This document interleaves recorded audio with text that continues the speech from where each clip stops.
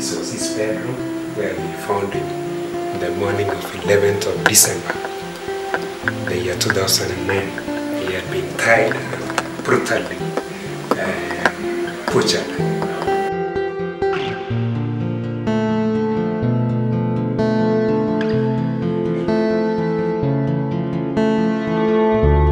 If you wanted to rob Father Gerry Roche, you didn't have to break into his house because he never locked the door. All you do is walk in the middle of the day and take whatever he had.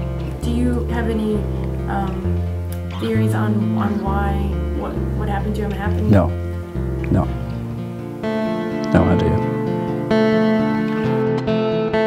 Father Gerry was into peace all the time, and he will really be into a spokesperson for those who can speak.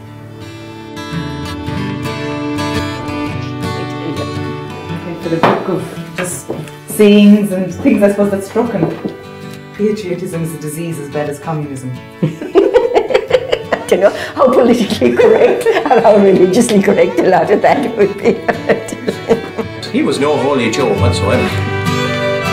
He'd give a mouthful, to workmen and stuff like that if they weren't doing their job. And of course, when he'd come back from Kenya, I think he'd see the wet people were wasting food. He'd nearly cried. Every time he saw something, he'd say, "Can I take that back to Africa with me?" People used to take to him all right, yeah. Very much. That's why how he got so much money, of course. People would be giving him money, like, almost against their will, like,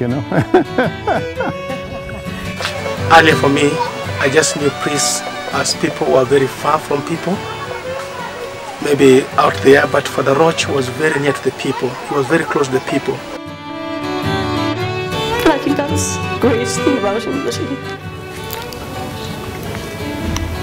absolutely wanted the best.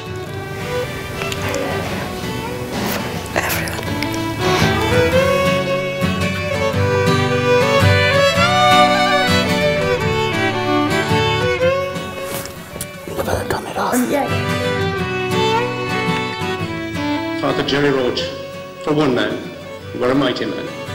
May God have rest in peaceful soul.